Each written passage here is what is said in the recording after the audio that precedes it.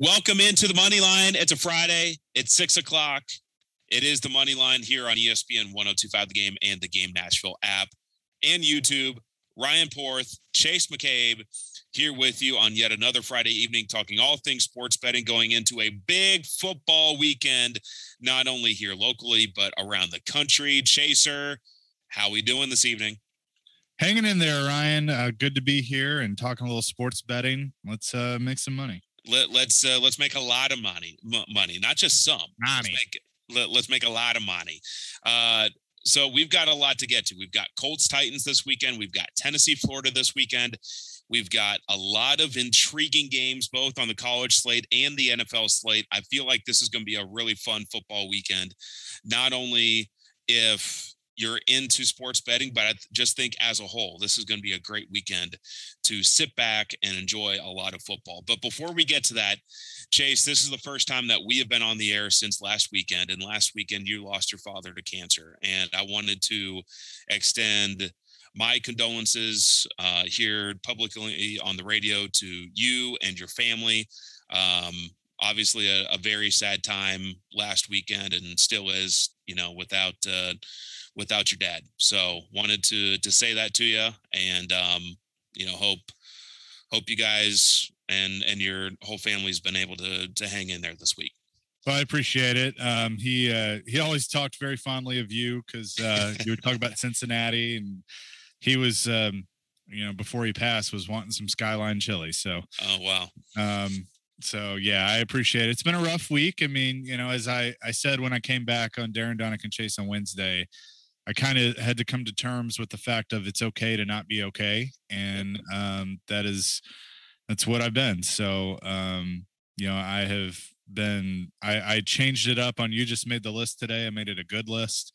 And I appreciate you and your wife, Amanda, for your friendship and checking on me every day. And, I'll get through it because that's what he'd want. He wouldn't want me sitting around crying over him. So yep. That's what we're going to do. Well, we're all here for you through this difficult time for you. So, and in the spirit of that, you texted me Sunday night a parlay that you had done late Saturday night.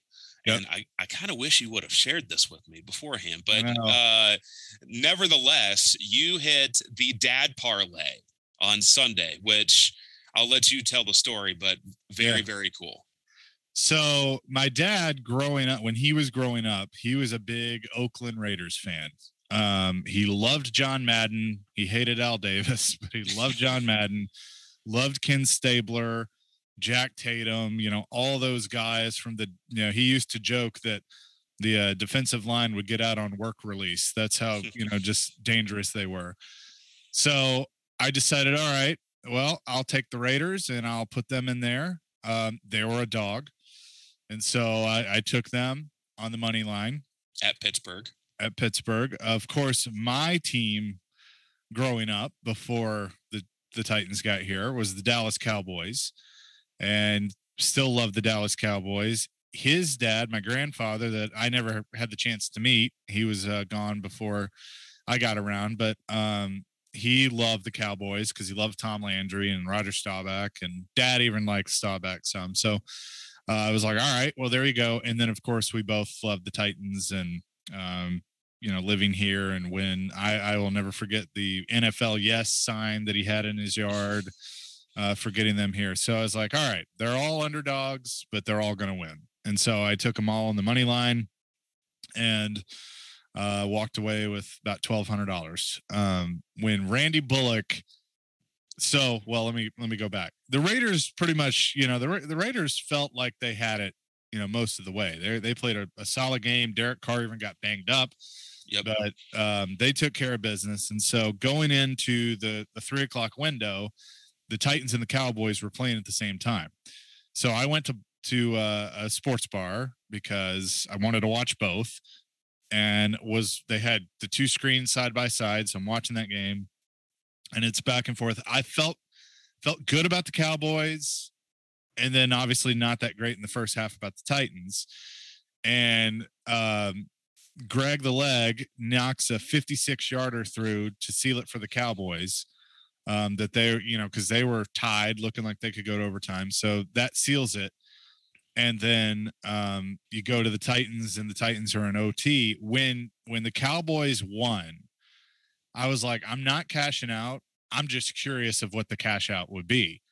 And my friend Ricky grabs my arm and my phone and says, "You're not looking. Like, I'm not letting you look. We're going to ride this out, and you're going to hit this." And so, Titans win the toss. I'm like, all right, I'm feeling good, And I had already gotten kind of emotional because it was hitting me like this is the first Titans game without him, and I had his hat and a beer that I left open and untouched. That was his, and so it was kind of starting to get a little difficult, and because I would always call after the Cowboys won and go, "How about them Cowboys?" Mm-hmm. So when the Titans got it, and I'm thinking, all right, maybe they got a chance here, and then Seattle gets a chance, and they get the ball back. I'm like, they're going to win. They got this. They're going to win this game. And they were all, they were right there in field goal range. And my friends are like, hey, just line it up and kick the field goal. I go, no. Tears down my face. I'm like, give the ball to Derek. Just keep giving the ball to Derek. Vrabel, give the ball to Derek. And it set it up. And then I'm like, Randy. And I'm also saying, Brett, hold it straight. Brett, I need you to not fumble the snap. And it all worked out. So it was awesome. And the Titans were sweet enough to tweet that was for Dad. And so that was really cool. It was awesome. Well, it was good that a Titans kicker actually came through for once. I know. In multiple ways. So the Titans get the big win over the Seahawks. So that's really cool, man. I might even tail the dad parlay with Cowboys, Raiders, and Titans on Sunday. We'll see. We'll see how I do tomorrow. I think a lot of what I do Sunday depends on how I do on the college front tomorrow. But I hit an underdog parlay as well. Okay, yeah. Tell us about it. So I went to bed Saturday night thinking that it was possible. And I've been doing this each of the first few weeks of the season because the underdogs this year, in your words, the dogs are barking. Oh, yeah. Underdogs this year are coming awfully close to pulling upsets. So I put 5 in a parlay and all 5 hit.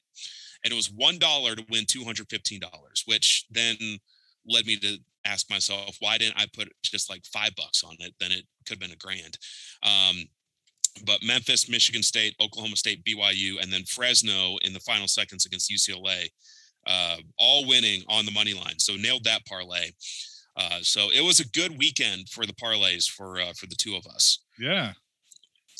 So that was one of the biggest parlays that I've hit. So that was a lot of fun to wake up to on Sunday morning, seeing that Fresno had beaten the Bruins. So I had Fresno the line. I had the line. See, the books, I feel like, disrespected Fresno last week. Fresno State is a good team. They have a good quarterback. They have a good offense, and they were able to go in there to UCLA and upset them. So I've got a parlay this week. I'm going to roll the dice again, especially since I hit it last week, and let's see what happens. So here are the 5 dogs that I'm rolling with on my underdog parlay this week. And the other thing that I do with this is put them in a round robin so that interesting. If 3 of them hit, I at least get something out of it and not all or nothing. So I do a round robin in addition to the parlay. So really last week, that parlay plus the round robin got me like 260. Anyway, the 5 dogs this week: Notre Dame against Wisconsin, Arkansas against Texas A&M, Kansas State against Oklahoma State, Western Kentucky at home against Indiana, and then UAB on the road at Tulane. Okay. I'm rolling with those 5. I'm putting them in a parlay, putting them in a round robin. On DraftKings, it was $5 to win, I believe, $1,200. So I like that. We'll see. I like that. You know what? I might tail that. And by I mean I will. Okay. All right. So I hope you're taking notes. So last night, before we get to Titans Colts, last night, did you, I know you were out doing wrestling trivia, but were you aware of what was going on in the Panthers-Texans game and how it related to Caesar Sportsbook? No, but I mean, I was keeping up with the game, but no, I didn't know that. So Caesar Sportsbook had their Super Boost, which was Christian McCaffrey over 99.5 rushing plus receiving yards. Oh. And their Super Boost was plus 100, max $25 bet. I obliged at the max, and Christian McCaffrey pulls his hamstring early in the game, and it looked like he was on his way to a big game, and then poof, he's done. And Caesars refunded the $25 Super Boost for anyone who took it.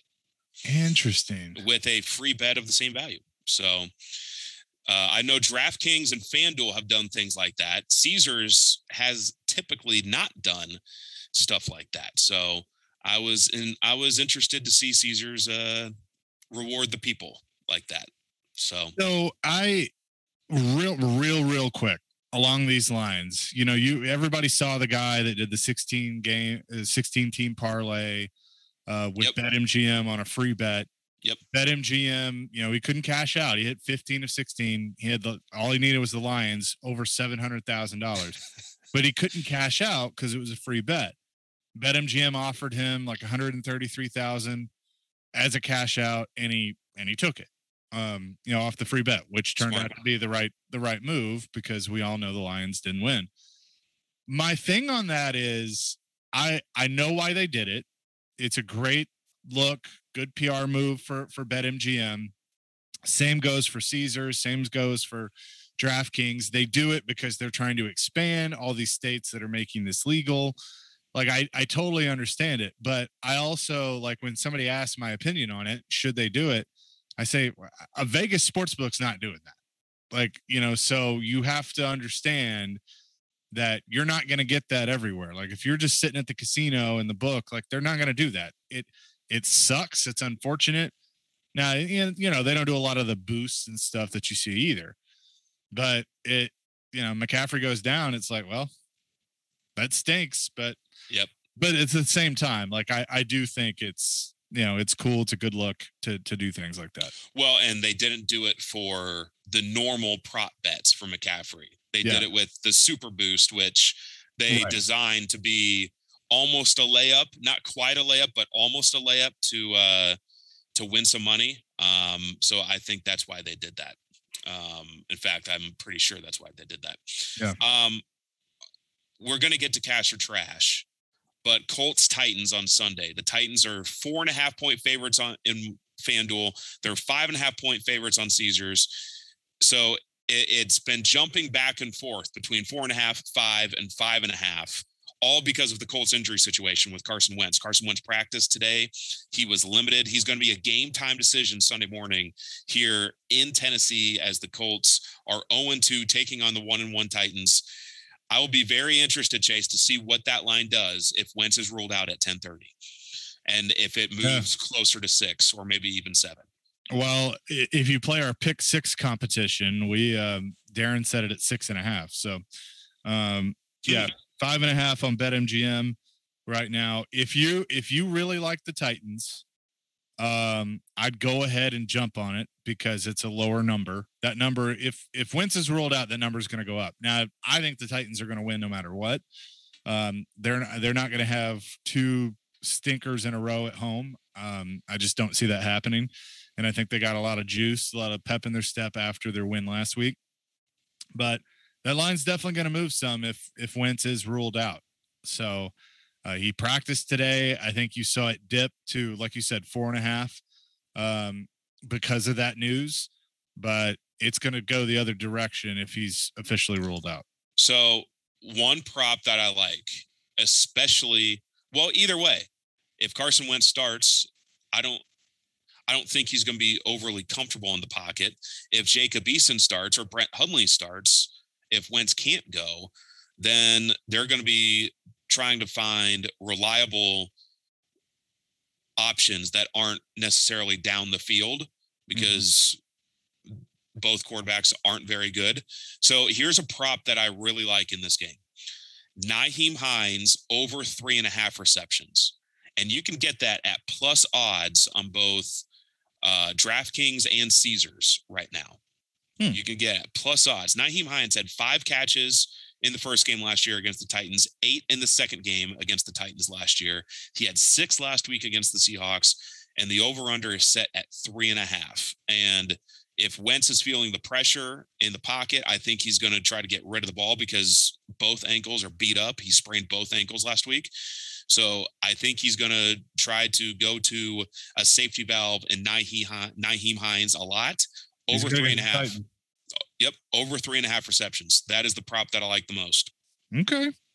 I like that one. We'll have Colts Titans in cash or trash. We will have that in cash or trash. We also have a Tennessee Florida bet in cash or trash. That's coming up on the other side. We have an abbreviated show here this evening on the Moneyline.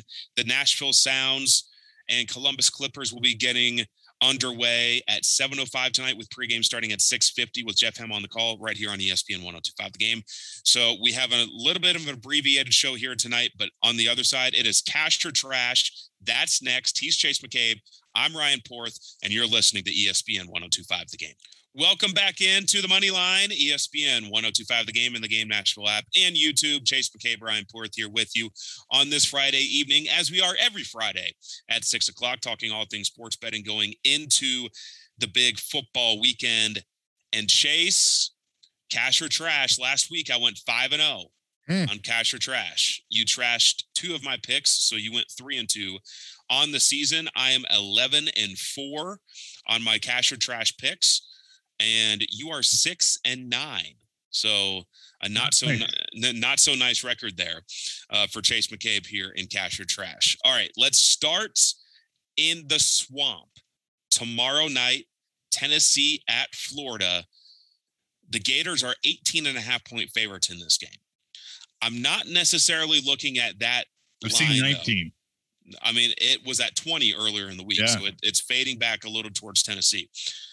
I'm taking Tennessee plus 10.5 in the first half. Tennessee plus 10.5 in the first half. Here's why. Florida had that late comeback in the second half against Alabama last week. They made it close. They almost upset number 1 Alabama. They came up short. You also have the post-Bama effect where Florida might be a little sluggish. Tennessee is going in with nothing to lose. In Josh Heupel's first game against the Gators, I think Tennessee at least makes it interesting in the first half, and they cover the 10.5-point spread in the first half.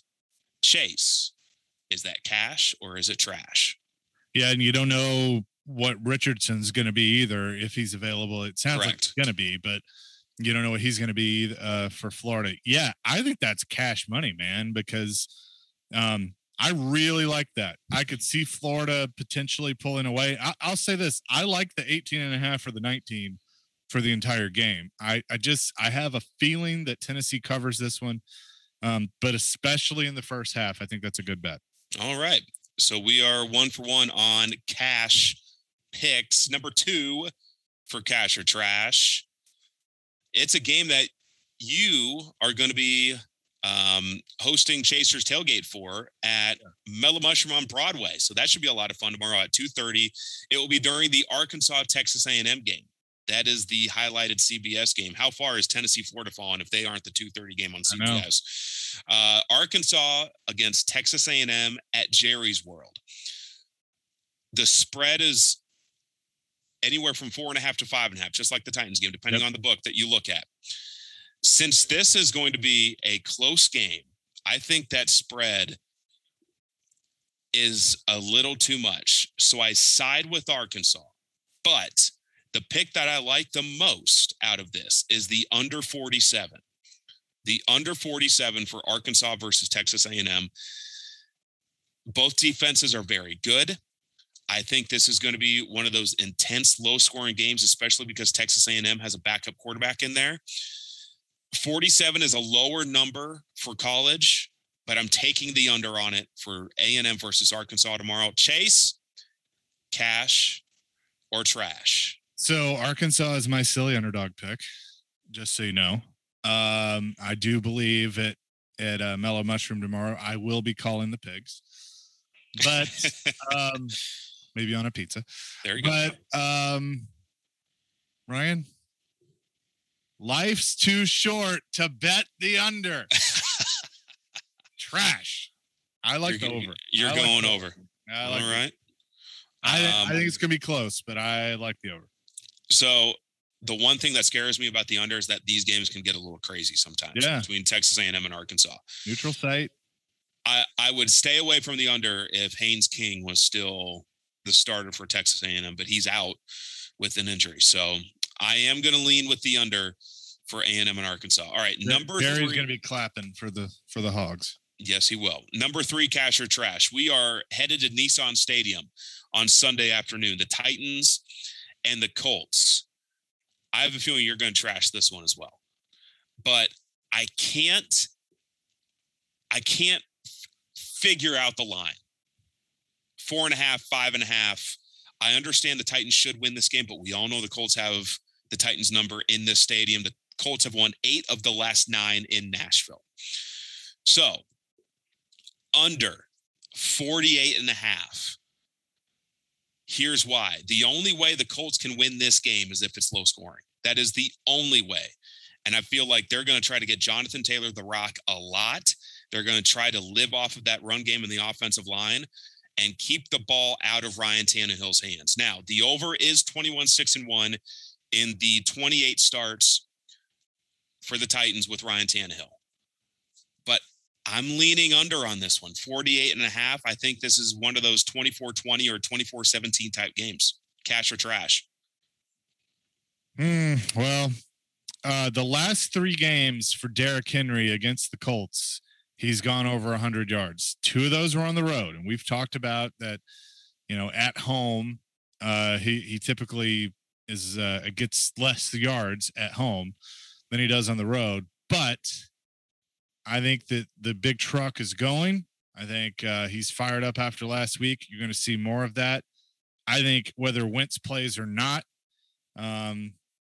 it's not really going to matter because he's average on a good day. And, if he's limited and he's playing, then what does that mean? It's tough, but I actually think I'm going to say cash. And I know that does surprise you, but I think you're right. Darren said today on Darren Donica Chase, and I think I agree with him. He thinks the Titans win by 10 or more, but I think they cover, but you're right. I think it's under that 48. Okay. Well, I hope you and Darren are right that this is easier. The Titans fan of me we've seen this movie before where the Titans should beat the Colts at home and they don't. All right. The number 4, cash or trash. 2 desperate teams in Minneapolis tomorrow or Sunday. Seahawks, Vikings. I am hammering the over 55 in this game. You've got 2 desperate teams. You've got 2 average defenses, and you've got 2 offenses that can put up points. So I'm going over 55. This just reeks of a 34-30 type of game between the Seahawks and the Vikings. I don't really know who's going to win. I lean Seahawks, but I lean heavier towards the over 55 Seahawks, Vikings. Cash or trash? Oh, I would take the Seahawks. I'm not a believer in the Vikings at all, and I do like the Seahawks. Last week was a close game. I don't think that really defines anything of what they are as a team, but I agree with you that as a cash, going to be a high scoring game. Russ and company, they're going to be pissed off for greatness. So I think a lot of points get put up on both sides. So I would take that over. All right. The final one for cash or trash is the national game in the late afternoon window, and that is the Buccaneers at the Rams. Ooh, this is going to be a great game at SoFi, a potential NFC Championship preview in Week 3 between Tom Brady and the Bucs and Matthew Stafford and the Rams. I'm going with the Bucs money line. That is my pick in this game. Tampa Bay opened as the slight underdog. As we get closer to the weekend, they are now the slight favorite. I don't think Tom Brady is really going to be looking ahead to his marquee showdown against the Patriots in Foxborough next weekend. And Tom Brady has looked like he's 24 years old and not 44 so far this season. Tom Brady has been magnificent, and the Rams defense has looked vulnerable. While talented, they look vulnerable. I think the Bucks go on the road and get a win at the Rams. Bucks money line. That is my pick for that game. Chase, is that cash or trash? That is trash. I like the Rams. I love the Rams. I love that 1.5 that they're now getting. This is going to be interesting because you got the GOAT and Tom Brady going against Matthew Stafford. These two have not faced each other all that much in their careers, just because Brady was in the AFC for most of his, and Stafford, of course, has been in the NFC with Detroit until this year now with the Rams. But it's at home. I am drinking the Rams Kool-Aid. I am all about them. So yeah, no, I'm gonna disagree with you and say that is trash. Because I'm also excited to see Brady versus Stafford. I think that's going to be fun. So well, I think Brady's beaten Stafford in every time they've met in their career, which isn't much, but 3 or 4 times maybe. Well, I'll tell you what, a triple header, at least for me: Titans Colts at noon, Bucks Rams at 3:25, and Packers Niners on Sunday Night Football. That's one heck of a trio coming up. Packers are dogs too. They're dogs on the road. Well, do one of us have the Packers as our dogs of the week? We'll get to that. Find out next. We've got our locks of the week. We've got our dogs of the week. We are still perfect with our dogs of the week. Both of us are still 3-0 this football season. We will both try to make it 4-0. On the other side, it is the money line. I'm Ryan Porth. He's Chase McCabe. You're listening on ESPN 102.5 The Game and watching on YouTube. The money line rolls right along here on ESPN 102.5 The Game and the Game Nashville app, and on YouTube. Ryan Porth, Chase McCabe here with you. Sounds baseball coming up at 6:50 as they host the Columbus Clippers tonight at First Horizon Park. Chase, for our viewers on YouTube, they will see me wearing a Nashville SC hat, and Nashville SC just keeps winning. They won last night against Miami, or Wednesday night against Miami. Nashville SC is now plus 950 to win the MLS Cup. I feel like those are pretty good odds for a team that is in second place in the Eastern Conference and firing on all cylinders here in the second half of the season. I think those are very good odds. So those odds are on FanDuel. If you're interested, you can check those out. But Nashville SC rolling. They play again Sunday with coverage at 11:45 on ESPN 94.9. All right. Our locks of the week and our dogs of the week. Chase, where do we want to start? Let's start with dogs of the week. All right. We will go with dogs of the week. The two of us both had Michigan State last week, and they obliterated Miami. Now, with our dogs of the week, they're an underdog. We think they might win, but we feel strongly that they will at least cover. Mm-hmm. We are both 3-0 with college teams so far this season. Are you, Chase McCabe, sticking with college, or are you going with NFL? I am sticking with college. All right. So I think that there's kind of a theme here on Saturday that dogs are going to be barking in the state of Texas. And you think about some of the matchups. You have Arkansas taking on Texas A&M at Jerry's World. I've already mentioned Arkansas was my silly underdog pick. But then you have Texas and Texas Tech that are playing each other as well. TCU, SMU, and there's some intriguing matchups there. But the one I'm going with, I know where you're going. The Baylor Bears +7 against Iowa State. Baylor off to a 3-0 start, had a very good start to the season. I know a lot of people were sleeping on Baylor, and they're still trying to see, are they for real, or is this just a good start? This will be a big test for them going on the road at Iowa State, but I like taking the 7. I think this is a close game, so that's my dog of the week. Well, this game is actually in Baylor. Or it's at Baylor. It is at Baylor. I like that pick, Chase. I had like 10 college teams listed as potential dogs for this segment. Like, I like a lot more dogs this week than I like favorites. I knew it was at Baylor. I don't know why I said that. Plus, Iowa State is just overrated. Overrated. We knew it going into the season. So I do like that Baylor pick. I am staying in the Big 12. My dad always said, I love a home dog. Yep. Love the home dog. I'm staying in the Big 12. I'm going with the road dog. Give me Kansas State plus 6.5 at Oklahoma State. Kansas State is a good team. Kansas State is perfect on the year. Yes, they've lost their starting quarterback, but they still thumped Nevada last week at home by 3 touchdowns. Deuce Vaughn is a dynamic running back for Kansas State, and I don't really think Oklahoma State is all that good. Spencer Sanders has not panned out as their quarterback. Oklahoma State won by 1 point on the road at Boise last week, but they've struggled at home so far this season. I believe in their 3 wins, they're also 3-0, but in their 3 wins, it's been a combined 13 points that they've won by. So Oklahoma State has been playing with fire. I think they lose this week straight up against Kansas State. Kansas State is my dog of the week. Okay. Plus, I think the line 6.5 is a little high for a game that's probably going to be in the low 20s for both teams. I don't think this is going to be a shootout like you typically see in the Big 12. Yeah, I don't either. So, I was also considering Baylor. I was also considering Western Kentucky at home against Indiana. Also considering Utah State at home against Boise State. Also considering Notre Dame. I was looking at Notre Dame heavy. Neutral site against Wisconsin. Neutral, but Chicago is Notre Dame land. So they're playing at Soldier Field. That's kind of going to be a home game for Notre Dame.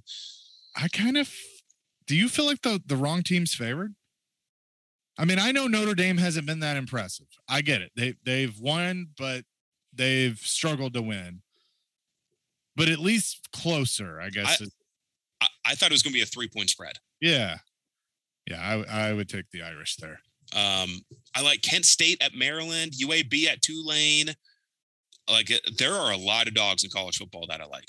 I teased the Packers at Niners. I don't like the Packers in San Francisco. Short week. No? They don't match up well against San Francisco. I know a lot of people like the Packers. That's probably where the public money is going to go. They would not be one of my dogs of the week. You already said you liked Western. I like Western at home against Indiana. I think Indiana's overrated. They're one of the most overrated teams in college football. Cincinnati, believe outscored them 38-10 after falling down 14-0 to them last week. Yeah, I'm glad some people thought that Cincinnati wasn't a good team and they were overrated when they're losing at half. Kind of looks like Cincinnati does belong. Some people don't think so, but I think they do. They do. I'll be at South Bend next weekend, by the way. Cincinnati at Notre Dame. That should be fun. All right, let's get to our locks of the week to close out the show. Sounds Baseball coming up at 6:50. Locks of the week. Chase, you are 16-5. Last week, you got yours. Memphis plus 3.5 at home against Mississippi State. Memphis won straight up. So who are you going with as your lock of the week this week? So I was torn between 2 games because one of the sexy picks last week, and it turned out to be a good one, was Michigan State over Miami. Michigan State winning outright, getting 6.5 going into that game. Now everybody is all of a sudden looking at Michigan State and they're going, oh, okay, they're for real. And I do think they're for real. They're hosting Nebraska. So I looked at that one, but my lock of the week is in the SEC. And this is another one that came up on Silly Underdog Picks, and I disagree with it. I think Kentucky is a pretty darn good football team. They are laying 5 points against South Carolina on the road. South Carolina, I think people see that +5. I'll take it. Oh, they're going to win. They're not going to win. I actually think Kentucky's got a shot to beat Florida when they play. So I like the Wildcats -5. So Michelle, if you're listening, I hope it's a good Catterday. I thought this spread was going to be closer to double digits for Kentucky. I thought so too. And I'm surprised it hasn't moved. I know. It's been sitting at 5 all week long. And Levis is for real. So I like it's going to be a good day. Kentucky. I feel like that was a little bit of an overreaction by Vegas to Kentucky kind of sleepwalking against UTC last week. Yeah. So, all right. I might tell you on that one. Speaking of an overreaction to a game last week, so Georgia Tech almost beat Clemson. Clemson does not look very good. Yeah. Losing to Trevor, they'll do that. Yeah, talk about a game that I am not touching whatsoever is Clemson NC State. Nope. A game that you can hear, by the way, on 102.5 The Game tomorrow, starting at 2. I don't think North Carolina is favored enough against Georgia Tech. This game is at Mercedes-Benz Stadium in Atlanta, so it's technically a neutral site game. So I think that is less of a home advantage for Georgia Tech. North Carolina is laying 12.5. North Carolina can put up points. Georgia Tech cannot. And I think North Carolina, people are overlooking them now after the week 1 letdown at Virginia Tech. Give me North Carolina. Give me Sam Howell to hit up Josh Downs all night long. UNC minus 12.5 against Georgia Tech. That is my lock. I was looking at that. I think that's a good lock. I think that's solid. So going UNC. I need a bounce back after last week. I had Texans team total under 17.5, and the Texans, I should have taken that last night and not last week. But yeah, well, and in UNC, after they kind of struggled out of the gates. Now it seems like Mac Brown has it all figured out. So I think that's gonna hit. They've scored 59 in each of the last 2 weeks. Yeah, they're back to form. They just beat Virginia by 20, 25 points. So I think UNC rolls tomorrow night against Georgia Tech. Speaking of rolling, we got to roll out of here. We got to roll and get ready for Nashville Sounds baseball as they take on Columbus tonight at First Horizon Park. Chase, it was fun as always. Yeah, fun for sure. And we hand the baton off to Jeff Hem now. We do. For Chase McCabe, I'm Ryan Porth. Thank you so much for listening to the Moneyline. Up next, it is Nashville Sounds Baseball right here on ESPN 102.5 The Game.